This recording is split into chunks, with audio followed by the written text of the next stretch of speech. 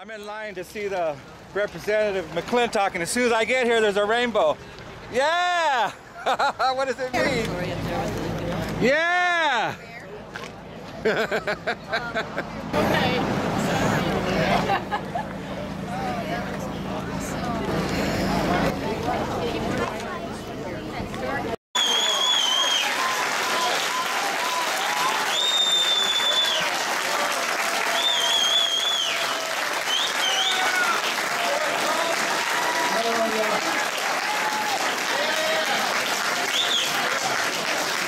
I said after our last town hall, and I remember the line from Jaws, we're going to need a bigger boat. So we got the biggest boat we could find, and I want to thank all of you on all sides for coming out today.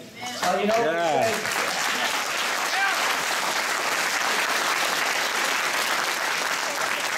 they say it's a Chinese curse. May you live in interesting times. We certainly live in the most interesting in my lifetime, and perhaps one of the most interesting times in the history of this country. There are a lot of issues at foot. There is a lot of controversy attached to those issues. But the good news is that our system of government is the very best ever designed in the history of human civilization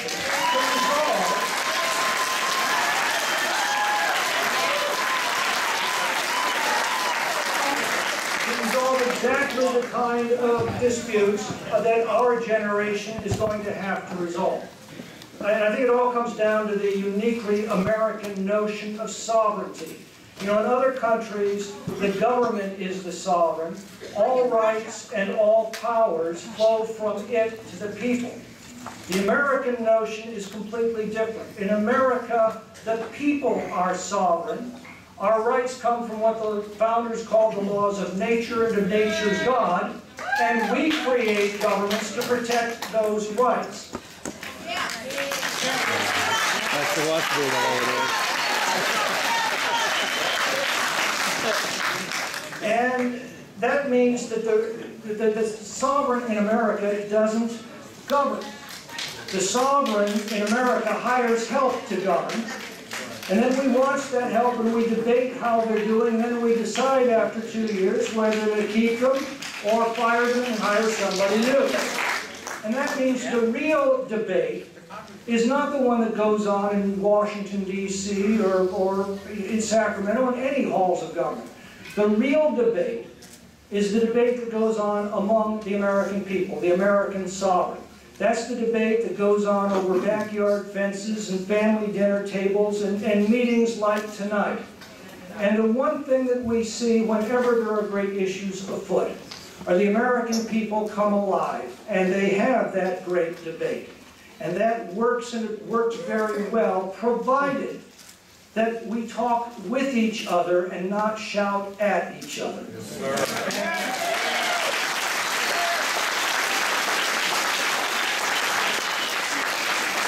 So in that spirit, and from the bottom of my heart, I thank every one of you for being here today to discuss among ourselves the future of our country, because it's upon that discussion that the future of our country is decided. Now, usually I would give a brief introduction about the great issues that we are confronting today in Washington, but you have all come here because of those issues. I don't need to reiterate them. This evening is yours. Get Matt's attention, and he'll take it from person to person. We'll try to get through as many folks as we can.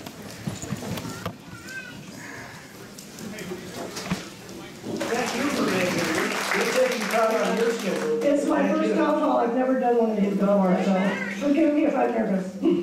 I want to know, right now I'm a working taxpayer, and that is only because I can afford my health insurance today. Because my health insurance is, without the ACA, $460. With the ACA, it's $1 a month.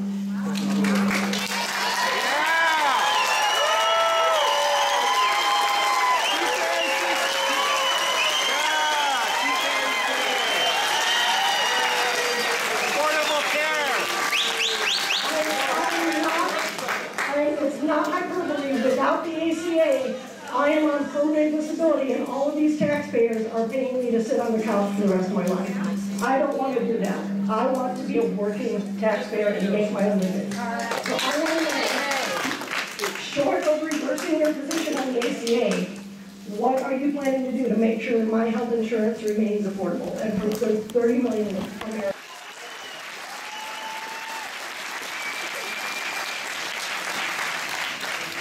There's no question that some people have had a very good experience with the ACA, with Obamacare. But most people have had a very bad experience.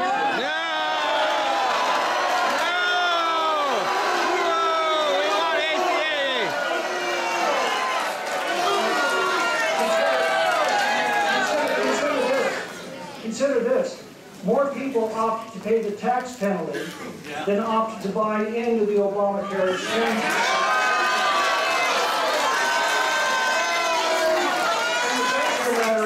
The fact of the matter is that this has been one of the most prominent issues in the last 4 election cycles, during which the Democrats have lost 64 U.S. House seats, 12 U.S. Senate seats. The point is, the American people have made it very clear they want Obamacare repealed.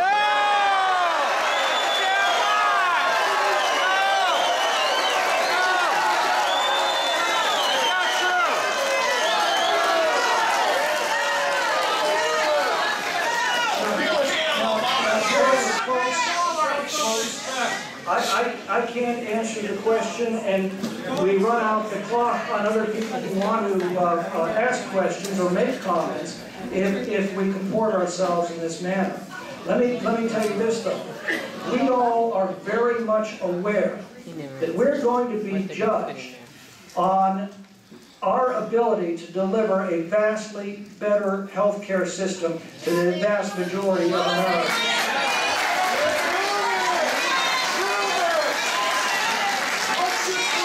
We don't want to leave anybody in the lurch, and the replacement plan that is taking shape, and I'm one of those that insists that as we repeal it, we need to address the underlying problems that gave rise to Obamacare in the first place. And that means, among other things, we give these huge tax advantages to companies to purchase plans for their employees. Their employees are stuck with whether or not they like them, and that they lose if they ever lose their job or want to move to another job. Why don't we give those same tax advantages to the employees themselves so they can afford to go out and purchase a plan that best meets their own needs? Okay, well, that makes sense. That they can take from job to job, and that they can fire if it no longer serves their needs. Why don't we expand health savings accounts so people can meet their medical costs with pre-tax dollars? Why don't we restore to people the freedom to shop across state lines for a plan that's better meets their needs? Yeah. Now, I think the plan that's taking shape for the millions of Americans who've been forced into Medicaid under Obamacare, if they're satisfied with that, there's going to be a grandfather clause, I think, that allows them to keep that coverage. But our objective is to establish a system where you have the widest possible range of choices. You pick the plan that best meets your own needs, and then through refundable tax credits, those plans will be within your financial reach. That's our objective. And the bottom line is, you cannot spin Obamacare. Everybody has had an up-close and personal experience with it. Some has been a good experience. For many, it's been a bad experience. The last 4 elections have given us a very clear mandate to repeal it and replace it with something that works. And ultimately, we're going to be judged on whether we do that. Thank you, Horsel. And before I ask my question, I just want to say that I fully support the ACA. I do not agree with your position. I'm going to change the subject, though. I want to ask, do you agree with President Trump that the New York Times, NBC News, ABC, CBS, and CNN are, quote, the enemy of the American people. No,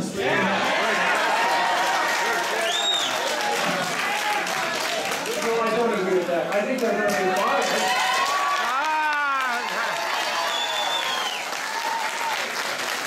I think they're very biased. I think they're undermining their credibility with the American people because of that bias.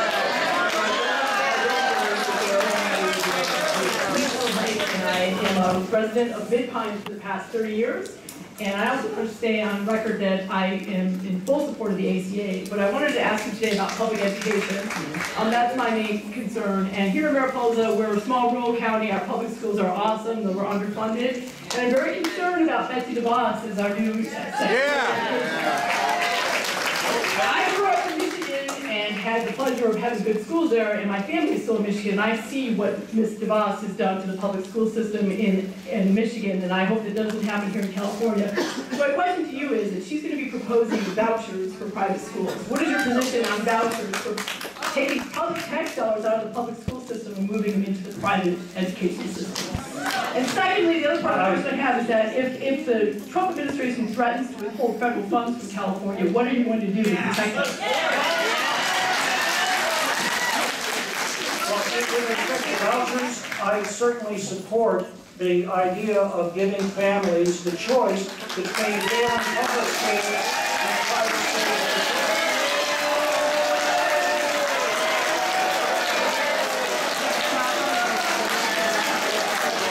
My daughter, by the way, is herself a teacher. She's entering the teaching profession in Brookings, Oregon.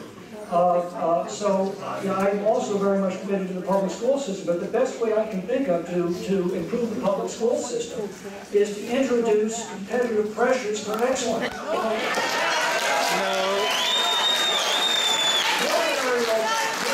Reverend Ariel Durant asked the question, what makes Ford a good car? Chevrolet.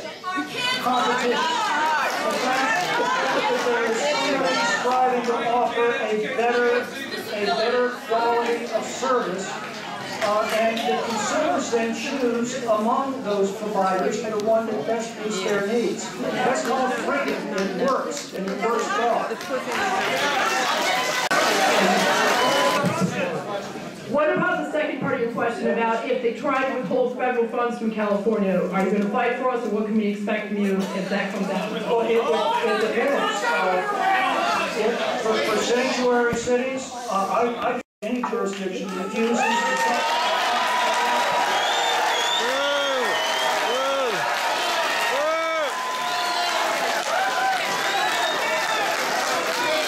And I think you'll find about 80% of American people agree with that.